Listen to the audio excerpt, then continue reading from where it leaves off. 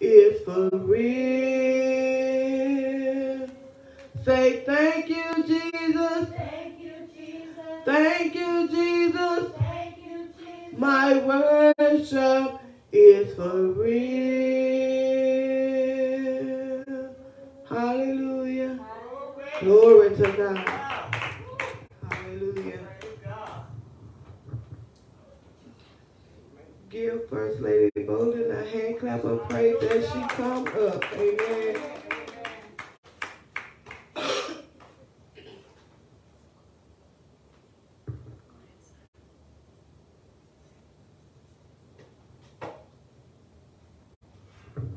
Hallelujah. Hallelujah. Hallelujah. Hallelujah. Hallelujah.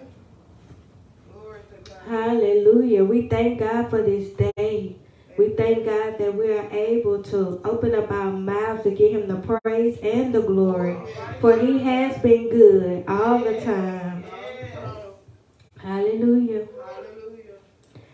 The name of the message that God gave to me to give to you is called Are You Ready for Restoration? Are you ready for restoration? Or bringing back to a former position or condition. Has there ever been a time in your life where you felt like you've taken too many losses? It could be with family, friends, relationships, careers, jobs, school, fulfilling a position in the church. You tell yourself every day and you pray to God and ask him to help you gain everything you've lost. I'm here to tell you that God can make up for your losses and give you more than you previously had before. But what are you willing to sacrifice for the Lord, for him to give you what you are asking for? That's something to think about, because we have to think hard on what it is we have to sacrifice. Have you ever considered or thought about what would you sacrifice for God? Sacrifice meaning to surrender a possession as an offering to God. If you would, turn with me to the book of Mark. Mark chapter 5, starting in the 25th verse. Mark chapter 5, starting in the 25th verse. And Minister Morris will read the 25th verse all the way to the 34th verse. Amen.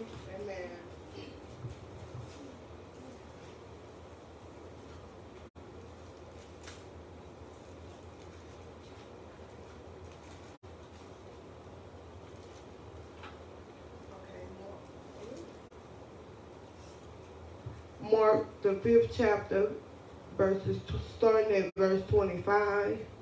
And it reads, And a certain woman, which had an issue of blood 12 years, and had suffered many things of many physicians, and had spent all that she had, and was nothing better, but rather grew worse. When she had heard of Jesus, came in the press behind, and touched his garment. For she said, If I may touch but his clothes, I shall be whole. And straightway the fountain of her blood was dried up, and she felt in her body that she was healed of that plague. And Jesus, immediately knowing in himself that virtue had gone out of him, turned him about in the press and said, Who touched my clothes? And his disciples said unto him, Thou seest the multitude thronging thee, and sayest thou, Who touched me? And he looked round about to see her that had done this thing. But the woman, fearing and trembling, knowing that was done in her, came and fell down before him, and told him all the truth. And he said unto her, Daughter, thy faith hath made thee whole. Go in peace, and be whole of thy plague. Amen. Amen. This woman had an issue of blood for 12 years. We read that she spent all she had and she still didn't get better. Her situation only got worse. That let us know that money can't buy us healing. But when she heard of Jesus, came in the press behind and touched his garment. For she said, if I may touch but his clothes, I shall be whole. In Luke chapter 8, verses 43 through 56, she touched Jesus and immediately got healed. Jesus charged them that they should not tell no man what was done. Her faith had made her whole, and Jesus told her to go in peace and be whole of thy plague. This woman believed and put her trust in the Lord, that she would be healed if she touched him. She didn't worry about what people had to say or think. But when Jesus instructed for them not to tell no man what was done, let me know that people won't always believe Jesus healed you. He restored you, delivered you, provided for you, or protected you. They have to try him for themselves and come into the house of God and see and hear the great things he can do. Jesus told us to have faith like a mustard seed. But I know the woman with the issue of blood, faith was way bigger than a mustard seed. To bleed for 12 long years, seeing physicians after physicians, and spent all that she had, and only got worse but heard of a man named Jesus. And she knew if she touched him, she would be healed. That tells me she didn't have no faith or a little faith. She had tremendous faith. Tremendous faith in God to heal her. Jesus asked, who touched me? Somebody have touched me. For I perceive that virtue is gone out of me. Are you ready for restoration? Are you ready for God to restore your mind from the negative things you've heard and seen in your life that causes you to lose focus? Are you ready for God to restore your peace? The peace you used to have, and it seems like now you're looking for peace and it can't be found. And my husband put me on the song by Juanita Bynum saying, you are my peace. You are my peace, and I worship thee. You have to worship God when you don't have any peace, because he is all the peace that you need. Restore your house. God is ready to restore your house. Start back anointing your house. The doors, the walls, your children, your spouse, yourself. Praying the enemy out. Stop inviting everyone in your home. Don't let unwanted demons in. God is ready to restore your finances. Trust God with your finances. Obey God when he tells you to save, or when he says you don't have it to spend this week or this pay period. I know the Lord speaks to me through my husband because I love fast food. And I will spend whatever to get my fast food. But when he say, not this week, honey, not this pay period, honey, I have to obey and not spend. Restore the calling on your life. God is ready to restore the calling on your life. You are designed to thrive in your calling. Get up and walk in it. Lean not into your own understanding. Get back to praying. Get back to reading his word. Get back to doing his will. Don't worry about the fall. The getting back up is way more important. Are you ready for God to restore your marriage? Start back praying together. Make God the head of your marriage. Pray for one another. Support one another. Are you ready for God to restore your children? Proverbs 22 verse 6 says, train up a child in the way that he should go. And when he is old, he will not depart from it. Put them in God's hands. Are you ready for God to restore your relationship with Him? You say, Lord, I don't pray like I used to. I don't worship like I used to worship. I don't talk to you like I used to talk to you. I'm here to tell you it's time to get your relationship back with your first love. You have taken your focus off of Him worrying about other things. But it is your time now to get that relationship with Him. Restore my parents. Some of us have parents that do things that we don't like. Some of them smoke, they drink, they cuss, they talk to us any kind of way. Some of us don't have our parents in our lives, but that's okay.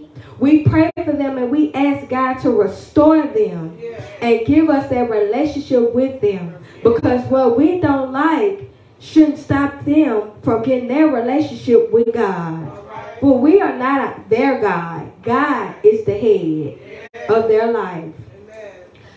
God is ready to restore your family. Pray for your family. Don't judge them because of what they wear, how they look, or how they dress. God is ready to make a transformation in your family's life. The Lord wants to come and restore your life and restore your life with a new life to you. Jesus is the way and the truth and the life. You are not dead. You are alive. Jesus took her by the hand and called, saying, "May arise." And her spirit came again. Jesus is holding your hand, calling you by name, telling you to arise. Arise from that situation and that hurt. He has you. God restores Job's fortunes. He can restore you.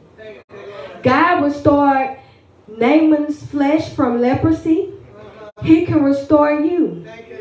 God restored Hezekiah's life. He can restore you. God restored David's soul. He can restore you.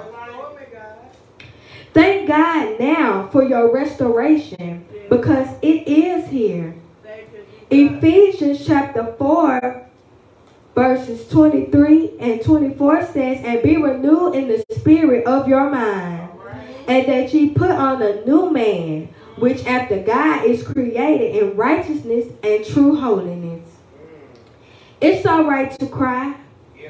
Let those tears be tears of joy. It is me, O Lord, standing in the need of prayer. But I ask you again, are you ready for your restoration?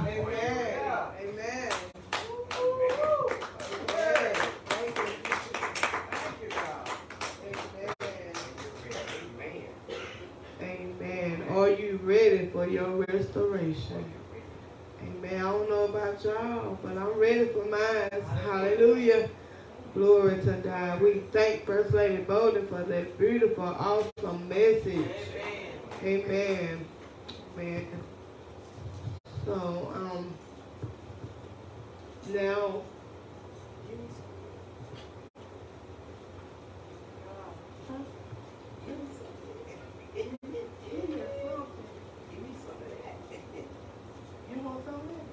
oh, okay. Well, we're going to pass the baton to Apostle Bolden. Amen.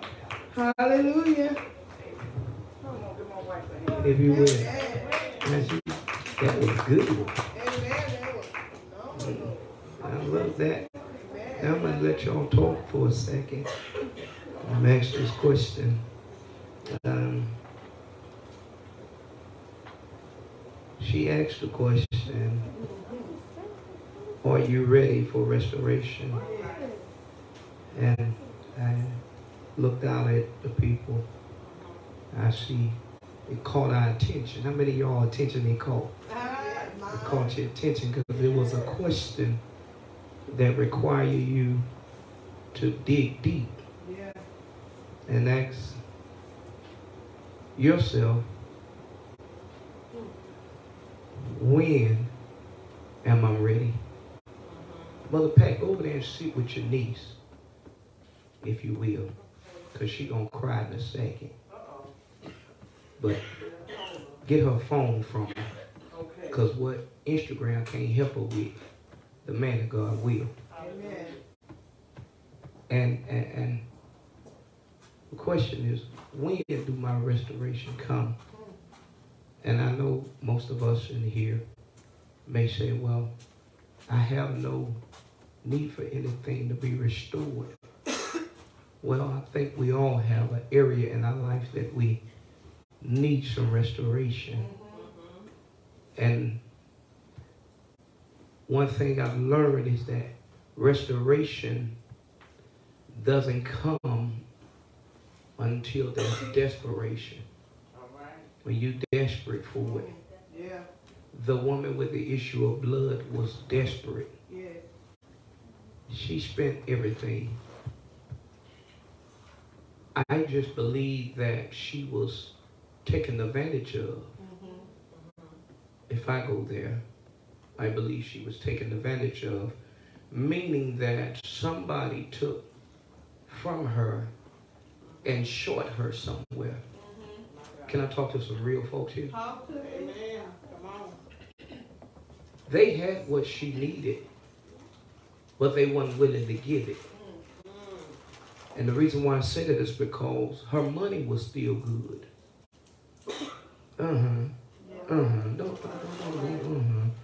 You want somebody just tell me to just make it deep for me. Make it deep. But make it where I can understand. Make it where I can understand. Yeah, we talk for a minute. Jesus, here we go. They always had a cure for AIDS. Yeah. Am I right? All right. But if you ain't got the money, you can't get the cure. Oh, yeah. Magic Johnson proved that, didn't he? Yeah. Yeah, he outlived a lot of folks. See, the place where I grew up in was the hood. And I knew a lot of folks over there in Lakeside that when they tore down them projects, I seen a lot of folks from Lakeside and Allendale, and we knew them from coming up. They had AIDS. And God blessed the dead. But they're no longer here. They died with AIDS and HIV. Yeah. But they always had a cure for this disease. And the whole time that they had a cure for it, if you didn't have the right touch, meaning if your money wasn't long enough, Right. you couldn't get what you need. So watch what they do. They start off with an injection and then they move to a pill. Yeah. Now they got something now that they can just cure you up with just one shot. And that's all it takes. But for years, they said that once you get it, you can't be cured. But the woman had this issue 12 years, and yet still Jesus cured her. Now, I'm curious to want to know, why did she want to be made whole and not just healed? Healing is one thing, but being made whole from what hurting you is another. Yeah. All right. The woman wanted healing, and then she thought on it, and she said, just to get healed ain't good enough. I need to be made whole. Yeah. Right. Come on. Did you catch what I just said? I can walk around all day and be healed from one thing. But how would I know if I'm whole from that thing that I walked around and I'm walking away from? Just because I've been away from it for 3 to 5, 10 years don't mean that I'm whole. Yeah, come on. When I'm challenged by what it is that I've been healed from, then I'm made whole. That makes sense. Yeah. When it don't bother me, you know, when the words of others don't fit me like a clothes. All right. When it's not tailored, when their words are no longer tailor-made for my mind. Then I can say I'm whole. I've heard a lot of speculators. But one thing I've learned is that God loves you with evidence while folks hate you with speculations. But my God today. So the woman didn't care what she had going on. She just needed to be whole. See, she had the issue. She knew this. Uncle Buddy, the people got her money. She knew that. Matter of fact, she had friends who probably told her, you know, around about 12 noon, if you hear, I'll come by and check on you. And then she said, all right, thank you. And they know she can't move from room to room because the Bible say that every place that she went, she was steady dripping blood. And then not only was she dripping blood, but she was losing life. Because life is in the blood. Now watch this. 5 ounces of blood runs through our body. And if you lose at least 2 pints of blood, you get weak, don't you? Come on, talk to me, some of you women who done had children and lost some blood and then they had to give you some blood. Come on, talk to me here. Your blood didn't just replenish itself, did it? They had to add some pints or some quarts to your blood. They had to match it, in other words. So watch this. As the woman is losing blood, she's losing life. So she could not get around to the next room like she wanted to, because the more the years went on, she had to be careful in her steps. She had to be careful by which she would utilize her body. But watch this. In the 12th year, she started saying to herself, I'm tired and I'm sick and tired of being sick and tired.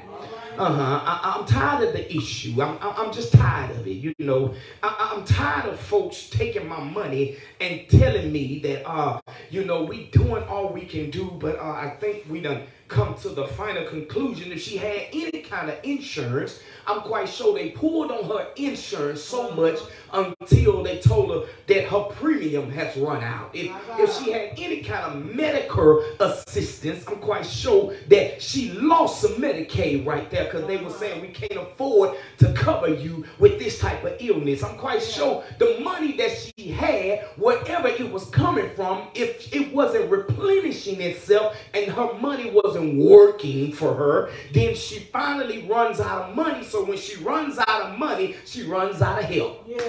I want to talk to some real folks here that you ain't got a dime in your pocket, but you ain't looking to nobody else to help you because your eyes are still fixed on the Lord. No matter what your issue is. Oh yeah, I know we all need some help every now and again. I know we all need a time in our life where we need somebody to be right there and say, hey, help me because I'm going through. But I want to tell you this, that restoration don't come until desperation is at its best.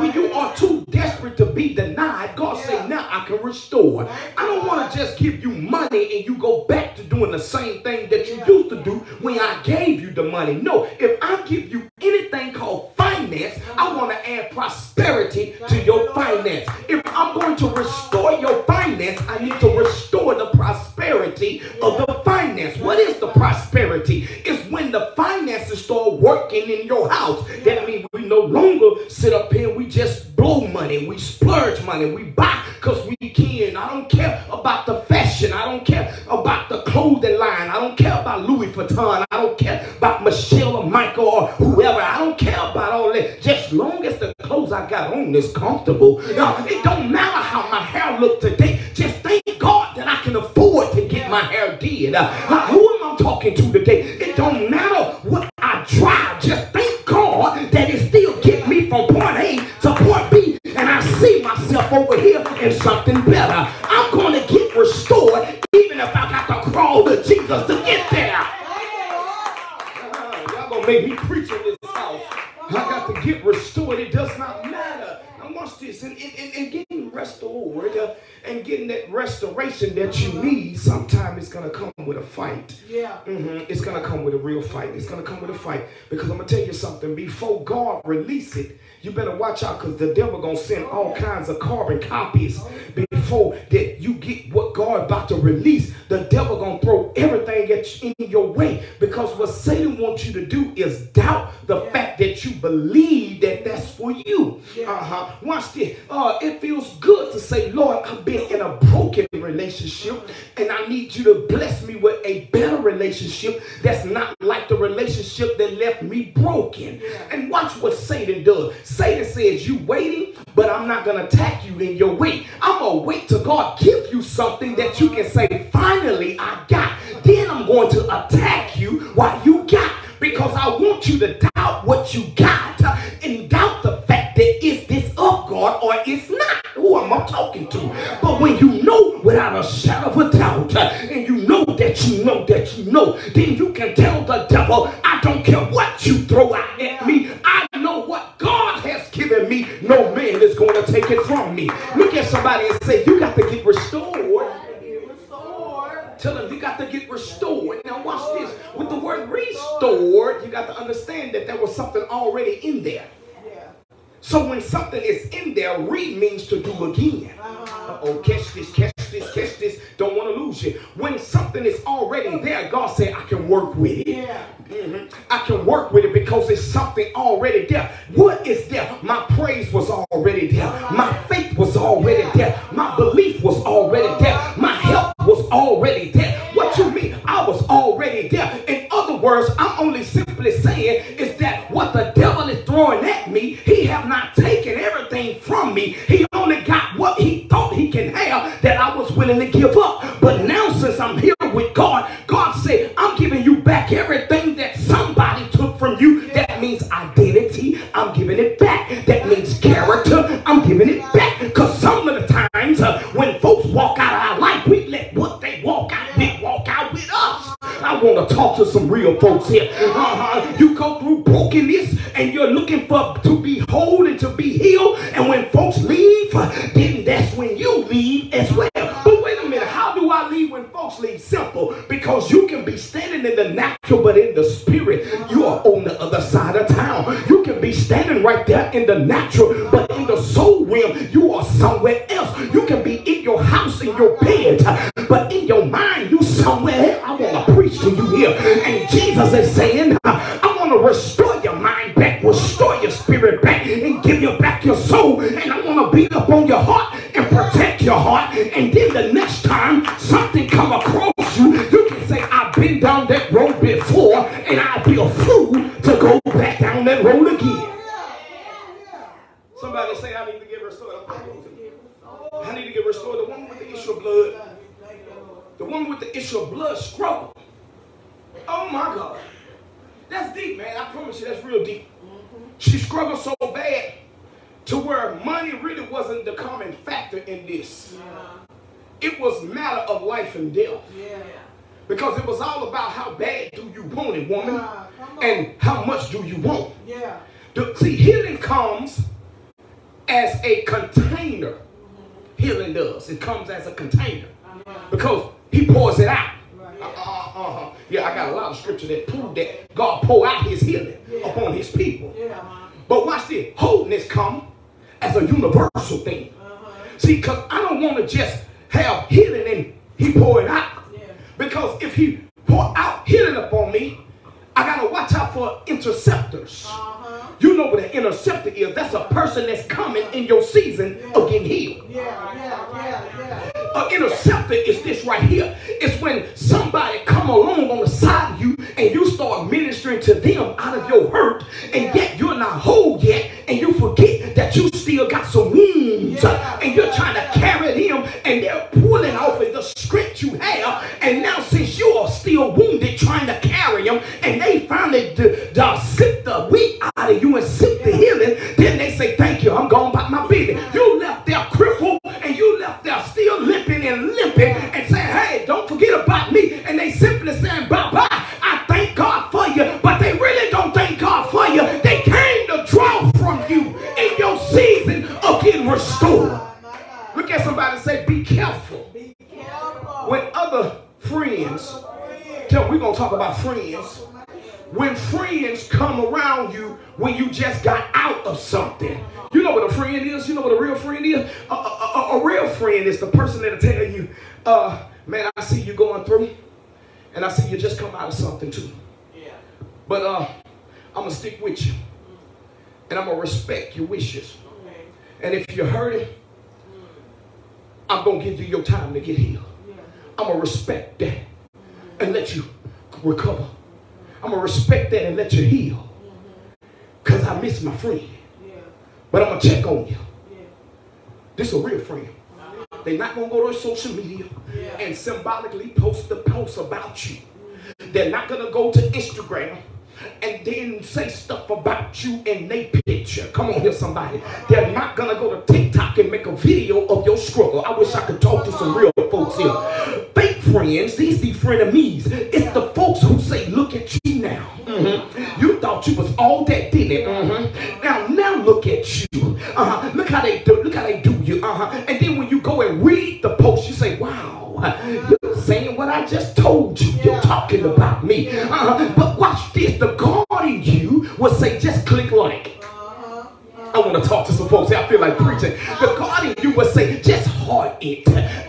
Just to let your friend of me know I ain't watching your page, but I'm in agreement with you because you don't know like I know what God is getting ready to do. Baby, you looking at the man that left, but you don't see the husband that walked in. I feel like preaching here. Oh, y'all ain't gonna talk to me here. You're looking at the man that walked away, but you don't see God gave me a husband. Thank God for a man, but a husband is better than a man any day. You don't see the wife, but you see the woman that left. But thank God for the wife, because a wife will stick by your side, and a wife is obligated, but a girlfriend, she's not. I feel like preaching here. Who am I preaching to today? Look at somebody and say, I got to get restored. Tell them, I got some broken things inside of me. Mother Pat, real quick, put your arms around your niece, because her face telling everything. You remember that old song said, it's written all over your face. You ain't got to say a word. Oh, you just better hold it 1 second, because there's some things in her life that she is broken about, and she needs her identity back. Because when she go in the mirror and look at herself, she don't want to see everything that she's been through. Matter of fact, she's tired of seeing everything she's been through. She's tired of walking in everything that they said that she's gonna be like. She needs a restoration, and restoration don't come while I'm trying to change. You talk crazy to me. No, you give me time to change and back up off me. If you're gonna do anything, you need to pray for me. I feel like preaching here. You need to pray for me. Don't you look at me funny, because I'm here to tell you now, some folks just not gonna change overnight. Some folks, and I'm leery of people who change overnight. I don't like folks who change overnight, because you got split personalities. Because if you can change overnight, my question is, why you didn't change last night? Yeah. If you can change overnight, why you didn't change last night? What night? The night before last, and that night before that last. That's why I thank God, because of grace. Grace will make room for you to change, and mercy will hold you back and keep back all the judgment of God so you can change. Grace makes room for your change. Mercy makes divine room so you can change. One mission I got grace, and the other mission I got mercy. Grace making room for me, but mercy is giving me the room to change. Why? Because when I should have been dead, God had mercy on me. When I could have been crippled, God had mercy on me. When I could have been broke, busted, and disgusted, God had mercy on me. When I should have lost everything without a pot to pee in and a window to throw it out of, God had some mercy upon me. Who am I talking to today? This woman. No, I ain't coming. I'm trying to get out of here. This woman said, if I may touch, sitting in her house, she ain't worried about nobody. She's just tired of what she's going through. Frustrations. Trying to sit down and watch TV. Dignity going out the door. Respect going out the window. Trying her best to hold on. Looking around saying, this ain't working. Mark wrote about me. But I'm going to give you something here. God is real scandalous. God will let you read about the folks who wrote about him and couldn't even help them. You got some folks right now that's writing stuff about you, but they still can't help you. Luke is a great physician. So if he is a physician, I don't put it past me that she went rather to his house, or she went to his clinic me. And Luke said, well, you know it's going to come with a cost. I got to charge you because I can't mix my love for you with my practice. I'm a licensed physician and I practice this, but I got to do it because this is business and not pleasure.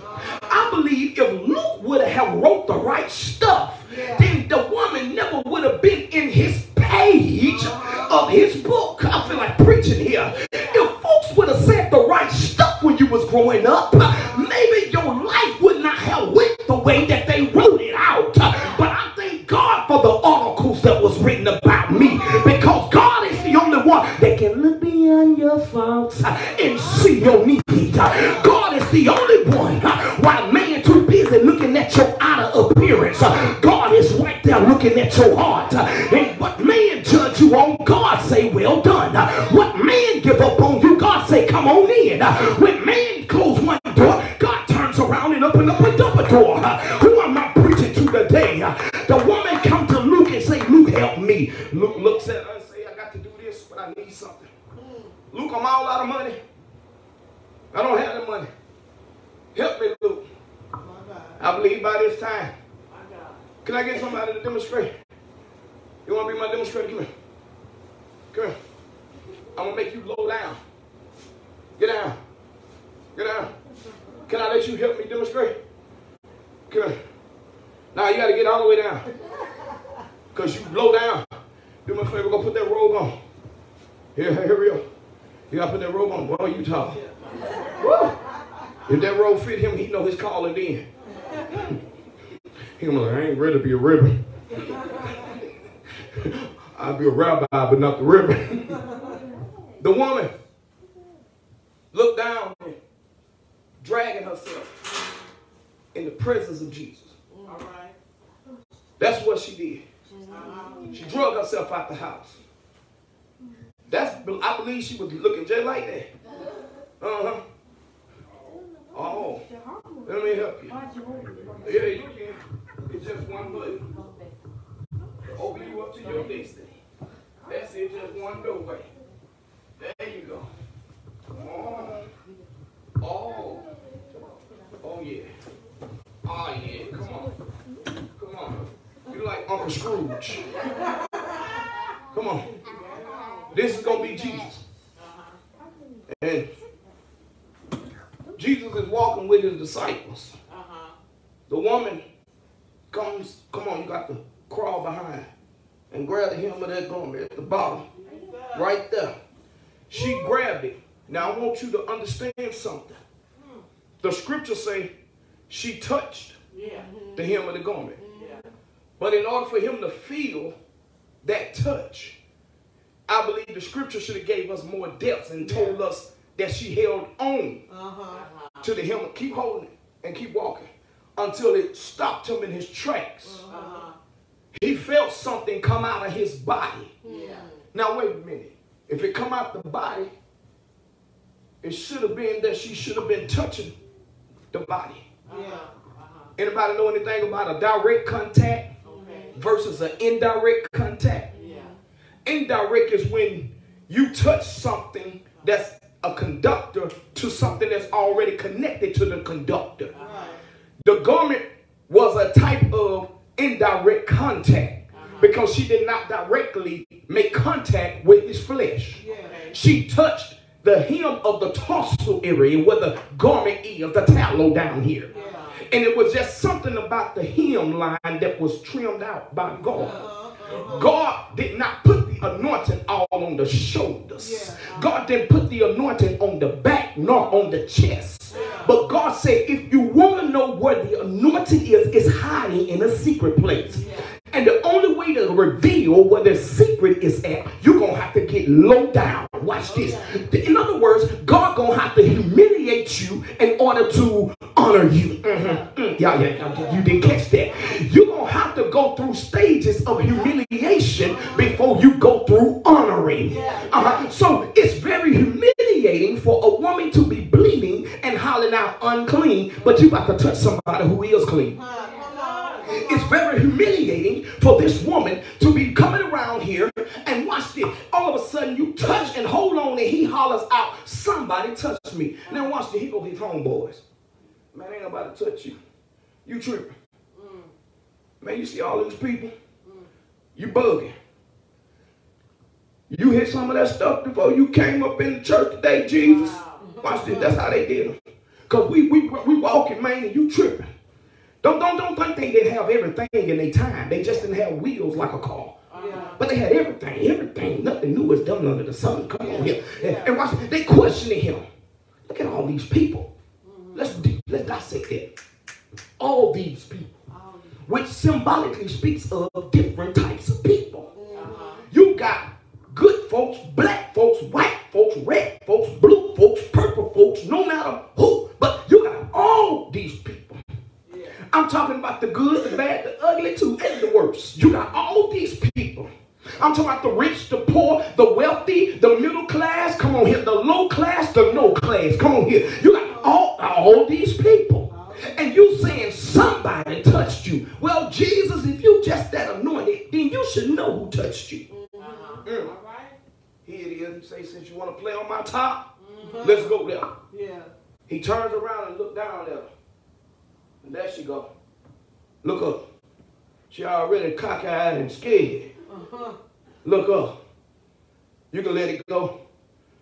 He told her. He looks at her. And she fearing and trembling. You got to look up at her.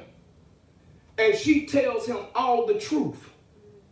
Everything that happened, she told him. It was me. I believe her first uttering words was, Rabbi, have mercy on me. Because according to their custom, the Jewish custom, you cannot come in the presence of nobody. Not alone, you cannot come in the presence of a high priest. And Jesus was a high priest. And if you come and interrupt them, you can be stoned to death. If you bring your nasty, dirty self and touch a holy man of God, you can be stoned to death or thrown outside of the city and excommunicated. That's their custom.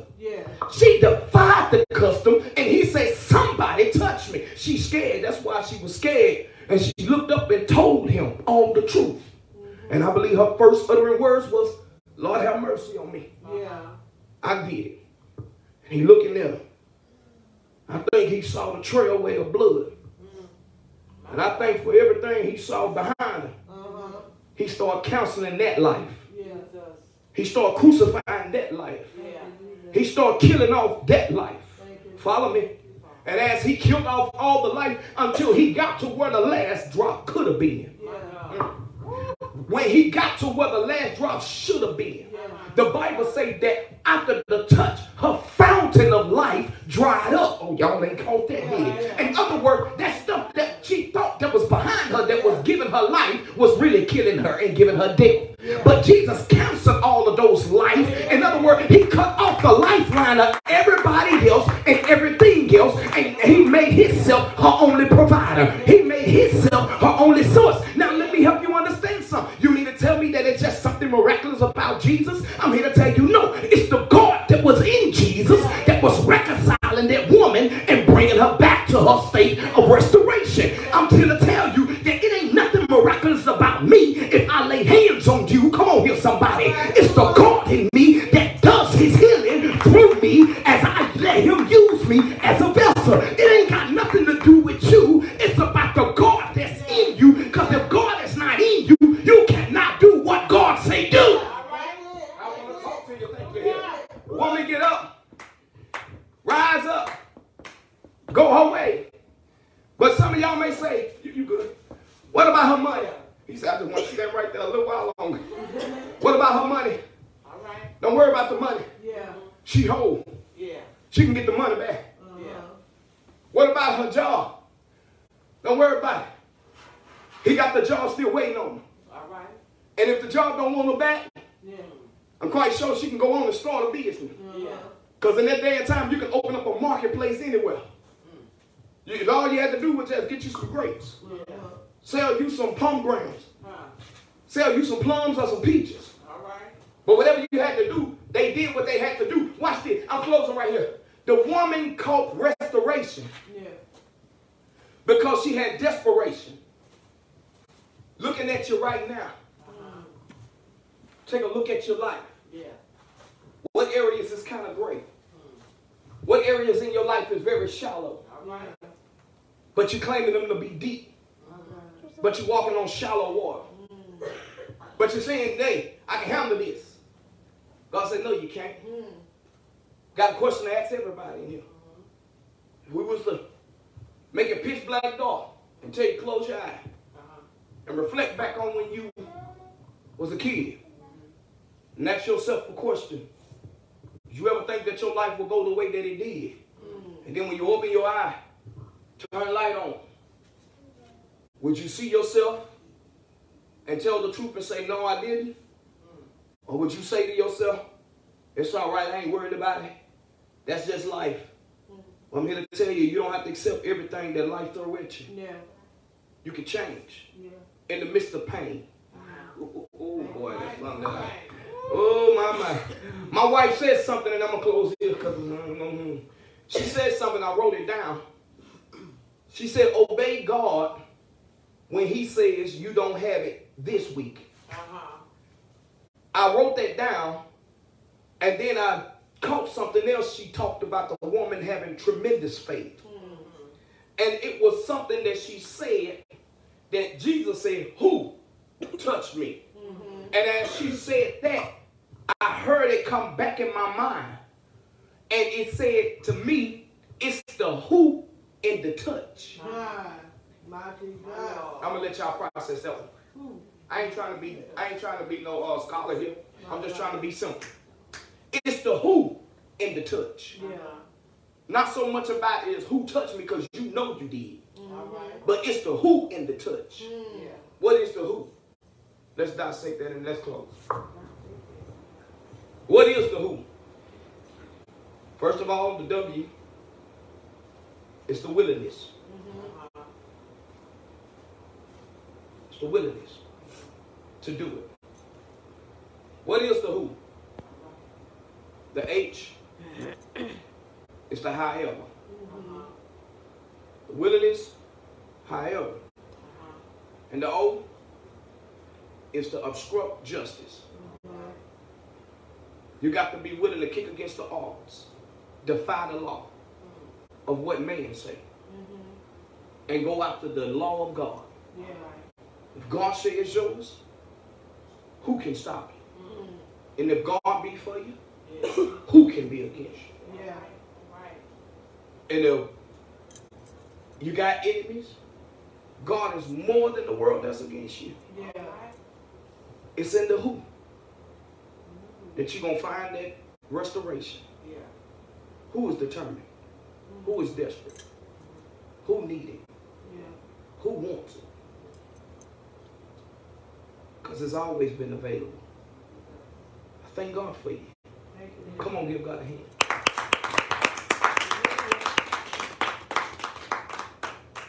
God bless you.